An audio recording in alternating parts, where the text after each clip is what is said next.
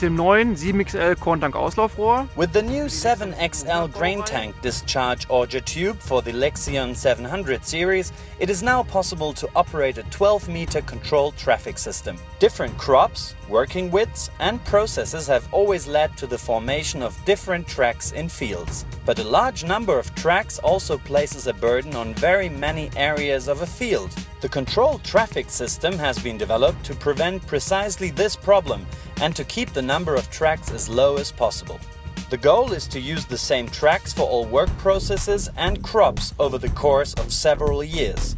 GPS guidance systems are the principal factor in enabling the use of larger working widths while keeping the number of tracks used in a field to a minimum.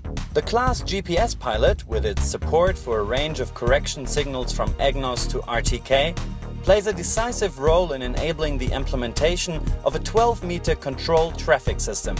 The track and pass strategy can be planned in advance in the 365 FarmNet farm management application.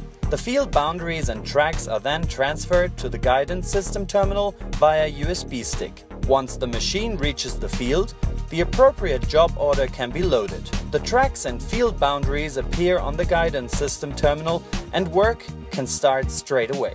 CLAAS supports the implementation of a 12-meter controlled traffic system by means of a Vario cutter bar with a working width of 12 meters 30.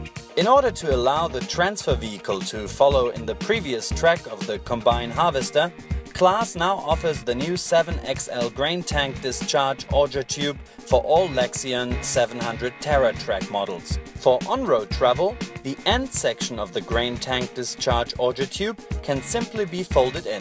This means that the machine retains a compact profile on the road.